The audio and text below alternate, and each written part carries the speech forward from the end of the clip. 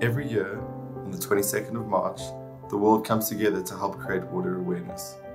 Everyone from our world leaders to children in primary schools join the fight against the abuse, pollution and overexploitation of our precious water resources.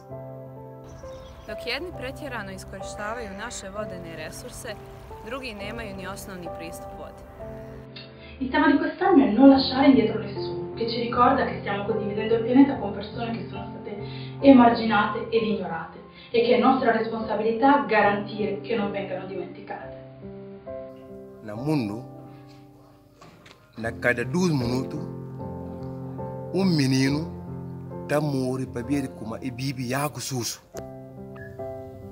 A água subterrânea representa 1/3 da água captada em todo o mundo, sendo também o principal recurso em tempos de seca. Os Early Career Hydrogeologists Network gostariam de lembrar a importância da água subterrânea na mitigação da crise da água mundial que se vive por todo o mundo. Hay 25 millones de refugiados en el mundo. Generalmente, los campos de refugiados no pueden asegurar los 20 litros de agua potable necesarios por persona. Sfortunatamente, le persone non comprendono appieno quanto siano importanti l'acqua sotterranea e quanto questa risorsa sia gestita in maniera impropria. Ciò significa che spesso le acque vengono estratte in maniera più rapida rispetto a quanto queste possano essere rinnovate in maniera naturale, comportando un uso non sostenibile delle acque sotterranee. Μέχρι το 2030, πάνω από 700 εκατομμύρια άνθρωποι κινδυνεύουν να μετατοπιστούν λόγω σοβαρής έλλειψης νερού. 我们不仅开采地下水，而且在许多地区，我们致命地污染了这种资源。